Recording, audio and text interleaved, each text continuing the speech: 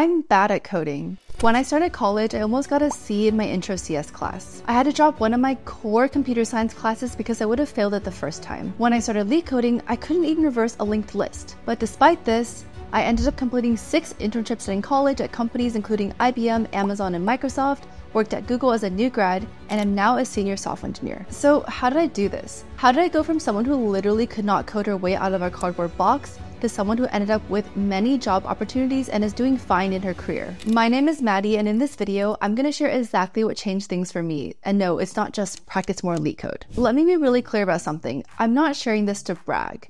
I'm sharing this because I know exactly how it feels to sit in your CS class completely lost while it seems like everyone around you just gets it. In my classes, I was surrounded by many classmates who had been coding since they were 10, while I was very much new to the field and wrote my first line of code less than a year before I decided to be a computer science major. I want to give some background into myself and my computer science journey. In high school, I never thought I'd be a software engineer and study computer science. I loved biology and did many competitions in that field in high school and took AP computer science just because I wanted to take as many AP classes as I could. I back then had no inherent interest in the field. When I got to college though, all my friends were taking math and computer science classes and declaring one of those or both for their major. I started off wanting to be a biologist, but after some research internships and realizing that I'd 100% have to go to grad school to get a job I'd be happy with, I decided that perhaps a career in medicine or biology just wasn't for me, and I found myself drawn back toward computer science. That very first intro computer science class I took, Intro to EECS, almost convinced me to change majors because of how badly it went. But luckily for me,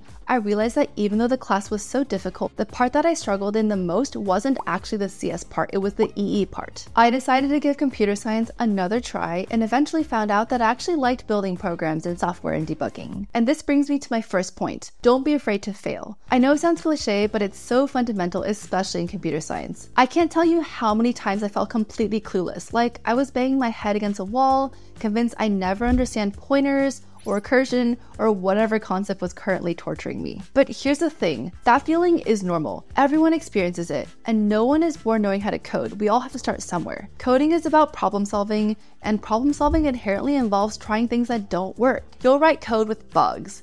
You'll design systems that crash. You'll break prod. Maybe. Hopefully not. This is fine. You'll have projects that don't turn out how you envisioned. You'll get rejected from hundreds of different companies, and that's totally fine. The key is to not let those failures define you, but rather see them as learning opportunities. One of my biggest mistakes early on was letting the fear of failure paralyze me when it came to internship searching. I didn't submit applications just because I was afraid of getting rejected, which in hindsight is so silly. I realized how many more opportunities I auto-rejected myself from by simply not applying. Later on, when I started applying to lots more companies, I got more rejections, but also more offers and choices. Think about it this way. Every bug you fix makes you a better debugger. Every failed project teaches you something about design or implementation. What's more important than the exact grade you got for a particular assignment is rather if you actually learned something, which brings me to my second point, finding your learning style and the right resources for you. Everyone learns differently, and what works for your study buddy might not work for you, and that's perfectly okay. The important thing is to figure out how you best absorb and retain information. For example, are you a visual learner? Do you learn best by seeing diagrams, charts, and videos? If so, focus on YouTube video tutorials, interactive visualizations, and maybe even drawing out concepts physically on paper yourself. There are tons of great YouTube channels and online platforms that use visuals to explain complex topics. Or maybe you're an auditory learner. Do you prefer listening to explanations, podcasts, audio courses, or even just having study groups where you discuss concepts out loud? These might be more effective for you. And then there are kinesthetic learners who learn by doing. If that's you, you need to get your hands dirty with a lot of practice problems, coding challenges, and building projects. Personally, I'm a bit of a mix, but I definitely rely on visualizations to help me understand complex systems, and I'm very kinesthetic. I learn best by actually building and experimenting with code. Sure, I can watch a video or read a textbook, but it doesn't actually click with me until I start coding it myself and debugging. Something that's made a huge difference in my journey was learning how to break problems down visually and developing an intuition for computer logic. And that's exactly what this video sponsor, Brilliant, can help you do. Brilliant is a great way to learn computer science and other topics interactively. Their hands-on approach and intuitive visualizations help me actually understand what is going on underneath the hood instead of just memorizing syntax. I've used Brilliant to supplement what I learned in class and even in industry. Brilliant has thousands of bite-sized lessons in Python, algorithms, data structures, AI, and you can work through all of them at your own pace which is perfect for busy students or industry professionals. There are new lessons added monthly. Whether you're prepping for your next interview, trying to level up as an engineer, or like I was, just trying to build up the skills to be a better programmer and more logical coder, Brilliant makes learning feel doable and even fun. To try everything Brilliant has to offer for free for a full 30 days, visit brilliant.org/MaddieZhang, scan their QR code on the screen,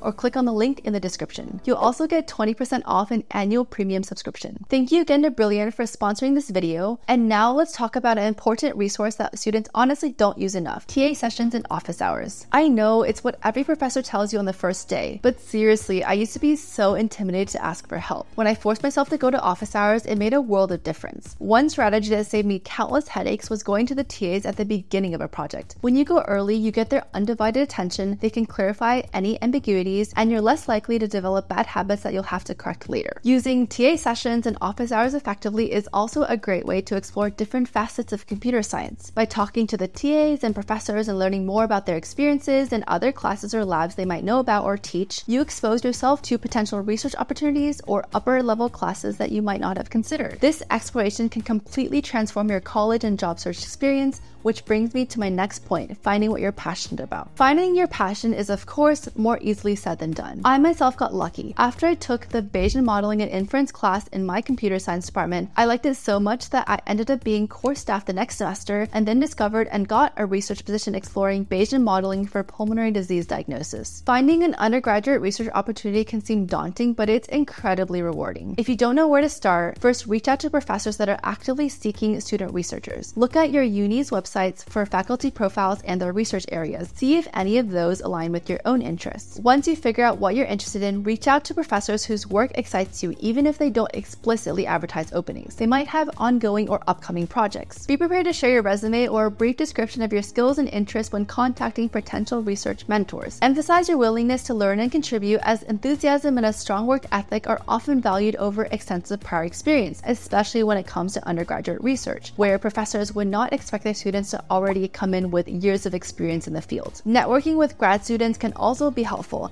They often know about available positions or professors who are looking for assistance. Remember that persistence is absolutely the key. It might take reaching out to multiple people before you find the right fit. Even though finding a research position might take some effort, I promise it's worth it. Not only will it help you explore what subtopics in computer science you might be interested in, honestly, doing undergraduate research was one of the best things I did for my career. It really filled out my resume back when I didn't have any industry experience, gave me something concrete to talk about in my interviews, and helped me land my first internship. So that's my story and my advice. I really hope this video has been helpful and that you're leaving here feeling a bit more encouraged. If I can go from almost failing my intro computer science class to working at Google, then I truly believe you can achieve your goals as well. Thank you so much for watching, and please feel free to hit that subscribe button if you want to see more software engineering resources and career tips. Let me know if you have any questions in the comments below, and I'll see you in the next one.